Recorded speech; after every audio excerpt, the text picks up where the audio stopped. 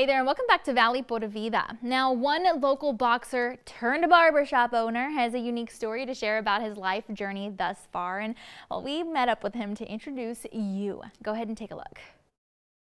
My name is Gilbert Guevara. Right now I'm 37 years old. I started boxing as a little kid. I was 10, maybe 11 years old. Fought my first fight at 12. And that first fight really changed my perspective in pretty much everything in my life. Like, I decided at that age that what I wanted to be. I turned pro at 19, and I kept fighting. You know, I was just dedicated 100% to the sport.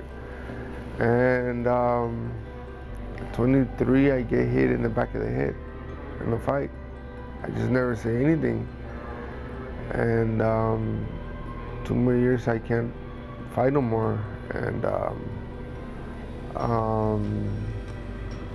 just, you know, it was a very bad injury, double vision, nerve damage, memory loss, so I just had to stop boxing. Being a boxer to being a barber was not in my plans. To me it was God, acting. I started, well, actually as a boxer. I had a good friend of mine. I keep in touch with him every once in a while. He was about one of the few barbers here in Brownsville back in the day. And one time we made a bet and he won, and he shaved my head off. And then I made a second bet. We made a second bet, and I won. So I would get, free haircuts. And it was just a close relationship with us. And being in the shop, I just started asking questions because I would just be in the shop with him, and I would pay attention to the cuts. And I guess in the back of my head, steps for cutting hair, they just started staying, in my head. And then at 19, I just started cutting my own hair. And then I started cutting my brother and some friends, some cousins. And like I said, I had no direction in life after I stopped boxing.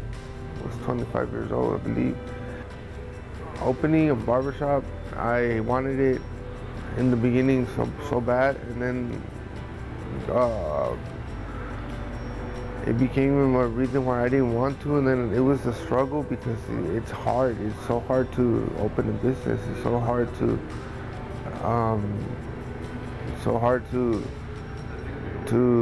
deal with, barbers. So hard. It's just like any other business. Any business owner that is listening would understand that it's very hard to do it, but it just happened that the owner that was here, we were talking one day, and I just asked him, hey, well, show me the shop. All right, well, that's our show for today, but thanks for hanging out with us, and be sure to tune in again next time for even more fun. And of course, don't forget to follow our team on social media. It's your way to connect with us, and you can always visit valleycentral.com to rewatch some of today's segments. We've got a lot more to talk about next time on Valley por Vida. We'll see you then.